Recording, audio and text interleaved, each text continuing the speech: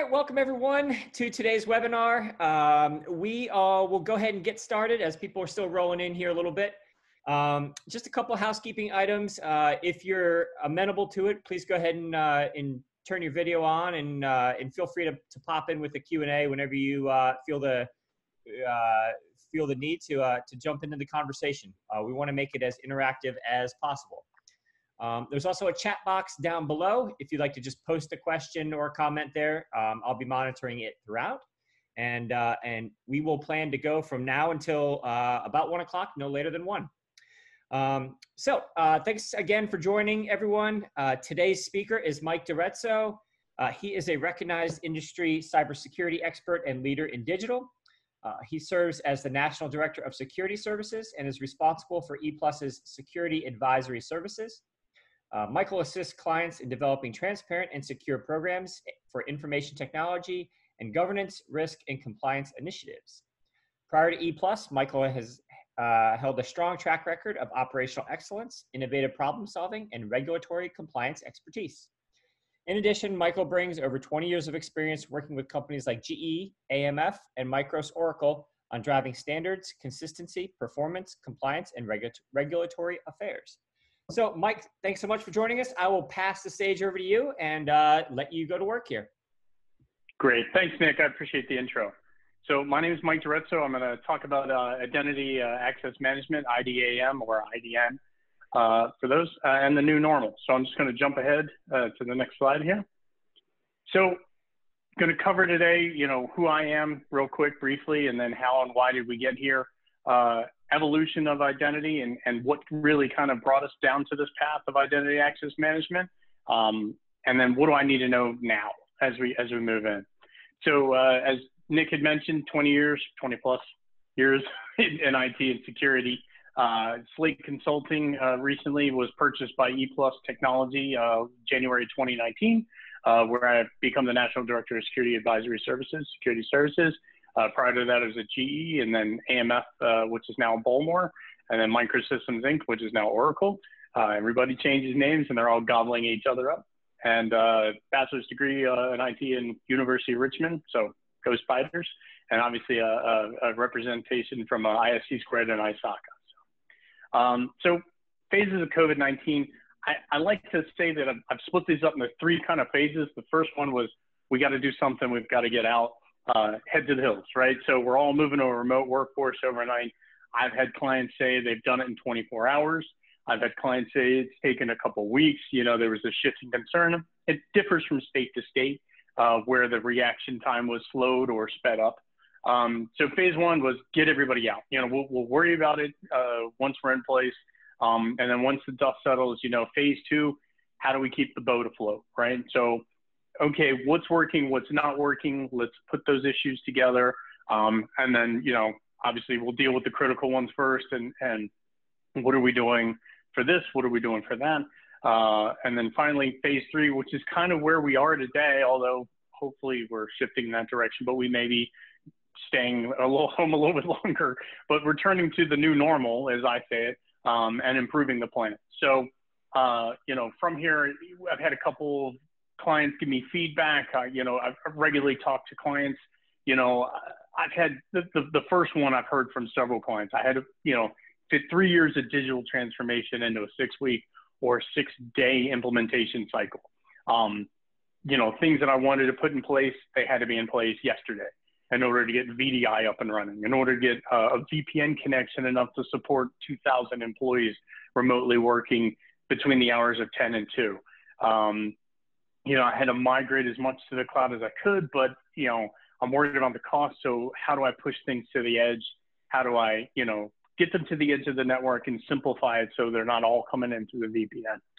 So, this is kind of like the world as before. Everything was here. Software was a single industry. CIOs are really just kind of technology operators, moving things around where they needed to, putting focus on the priorities and everything else. Everything was kind of boxed together, right? Now, as we kind of see it, it's not like that anymore today. We had to, run to the cloud, run to SaaS applications, migrate things to the edge of the network. you know, it's everywhere. It's every platform. It's on your cell phone. And even for before COVID-19, you know, a lot of us were already on our cell phones, hitting apps, approving workflows from your cell phone, whether your personal or work cell phone, maybe a tablet, maybe I'll just fire up my personal laptop real quick, hit the internet, and use a SaaS application to migrate. And now CIOs are basically enablers, which is where I think we should be. I think we should say, hey, where do you want to be? What do you want to do, business units? How can I get you there better? And then behind the scenes, what I always say is, you know, security is meant to be transparent, right? So if I use your direction and purpose of what you want to do, one, I keep you from going out to shadow IT, but two, I also can enable you the way you want to do it, but still do it in a secure method.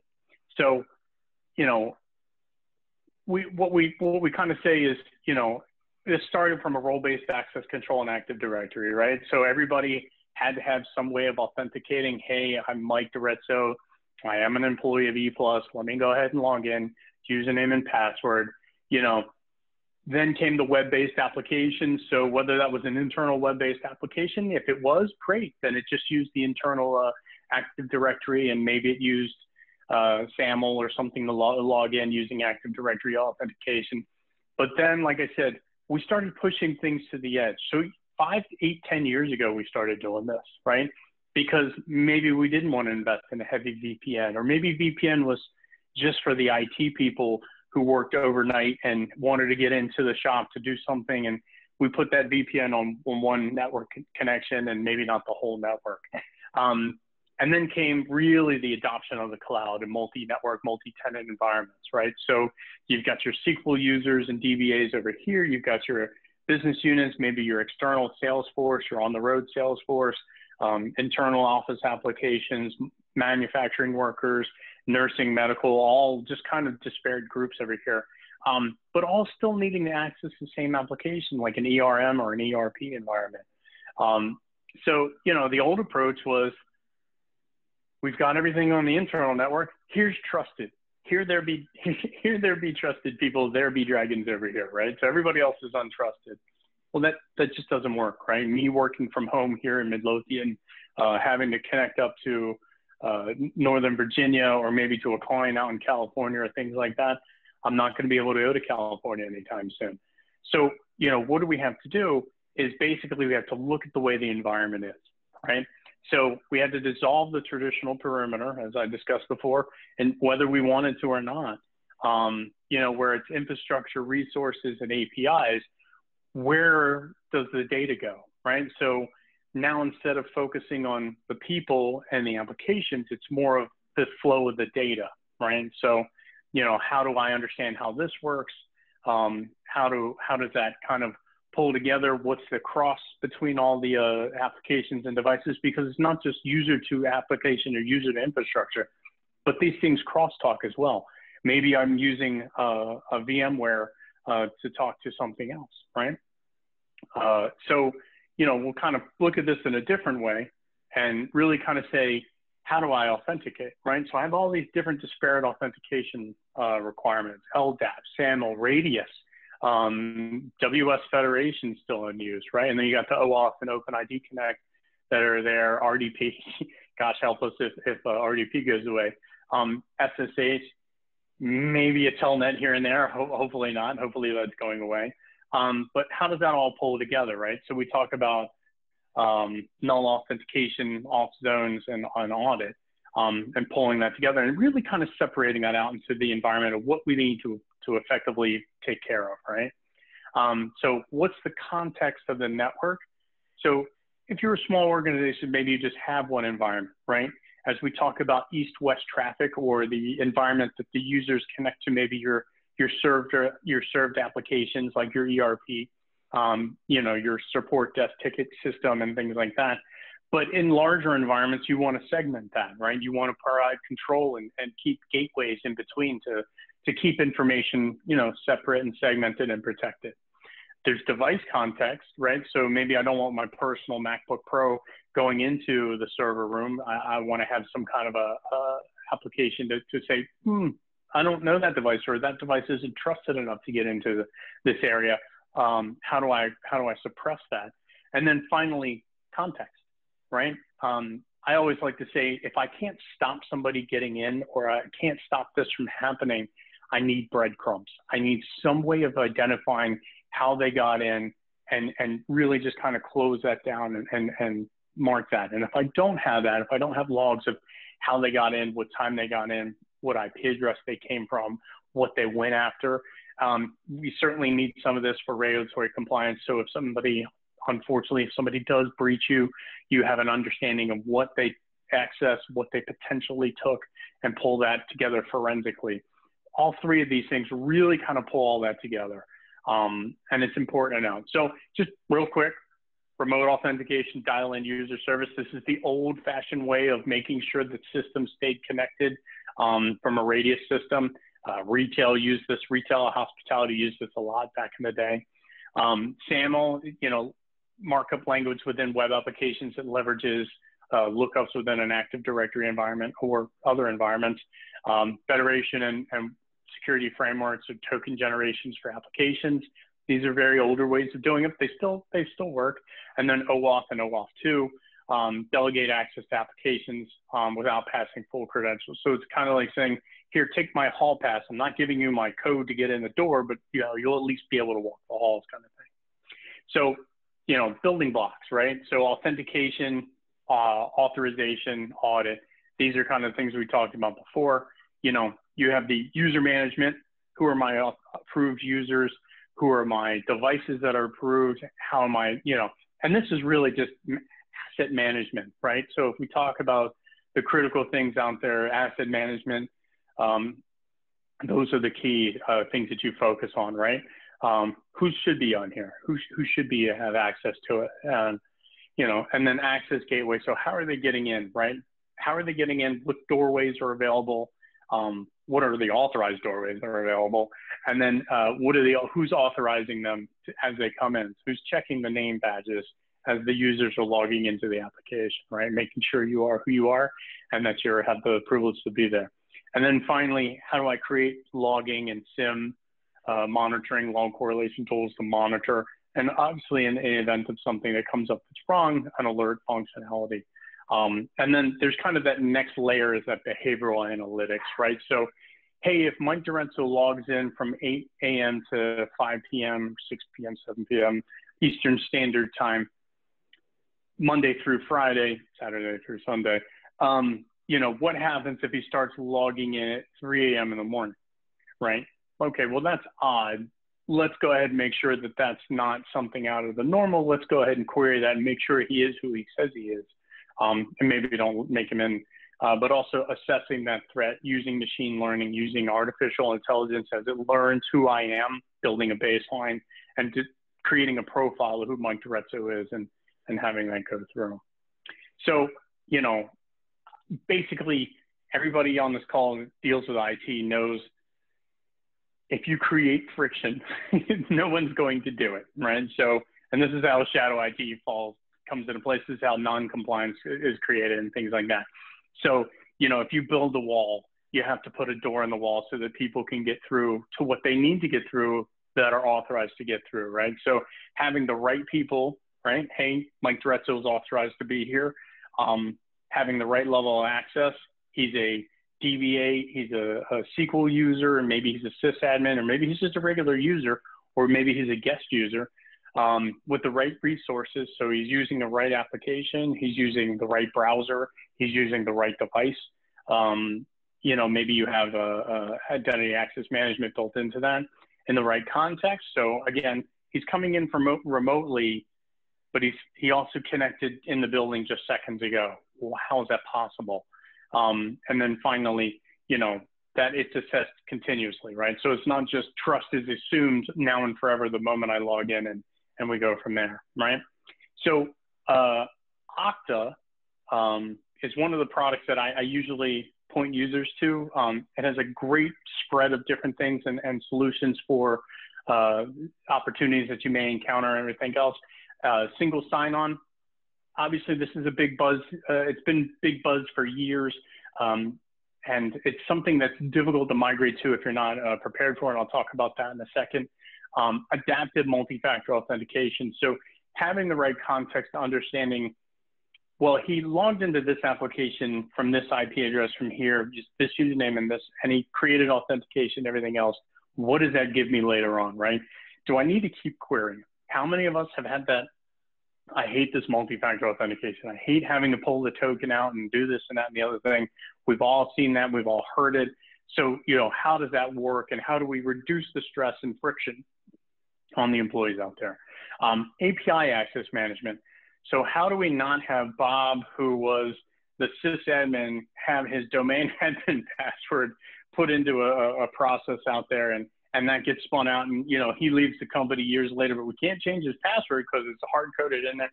Let's not do that anymore, right? Let's create API access management that allows the APIs to have right and proper access, not domain admin credentials, but the right and proper API access to that. Universal directory. So this is one of those things that I like. My team also deals with merger and acquisitions. So as you have two companies come together, how do I create a universal directory? How do I add those two together? Okta does a great job of that. It's one of the things that I convince clients to maybe look into this, because it'll reduce the friction. It'll have the people come on, it'll authenticate them better, and it'll keep that, it'll make it easier kind of transitioning them into one domain. Lifecycle management, obviously taking from onboarding all the way through the changing of privileges, right? I can't tell you how many clients or companies I've worked for in the past where I started in one role and I moved to another. I was a DBA at one point. I was a SQL management. So I managed the actual databases, and then I went through and I managed the servers that served the databases. So I had to be a sysadmin and a domain admin. Well, suddenly I have absolutely everything. Not only do I have keys to the kingdom for the devices, but I also have keys to the kingdom for the data. So even if you encrypted the data as a sysadmin, I might not have access to the file to unlock it, and vice versa. I have access to the encryption, but I don't have access to the file. Well, I had both of them because of privilege creep. So we want to eliminate that and remove that as best we can, again, without creating friction, making sure that there's crossover, but what makes sense. Advanced server access, excuse me. How do I manage and maintain the role-based access control, lack of a better term, for independent users? So if you have a third party that's managing servers, it allows you to access that, and then finally access gateway. So managing the packets and information that's coming through. So, we'll kind of split this up into two sides. And we, certainly seen things from an Okta perspective of where that helps out and how we can help improve things. So I kind of like to split this up into your workforce, right? So the people in there, moving into the cloud, reducing the IT friction, not maintaining 50 logins, trying not to store all my passwords in my cell phone to make that happen. Protection against data breaches, making sure the passwords change, having privileged access management put in place and passwords salted properly, putting in the zero trust model. How does that work? How do I make sure that you are who you are, your device is who your device is, and then improving the merger and acquisition agility. So, burnout for IT people.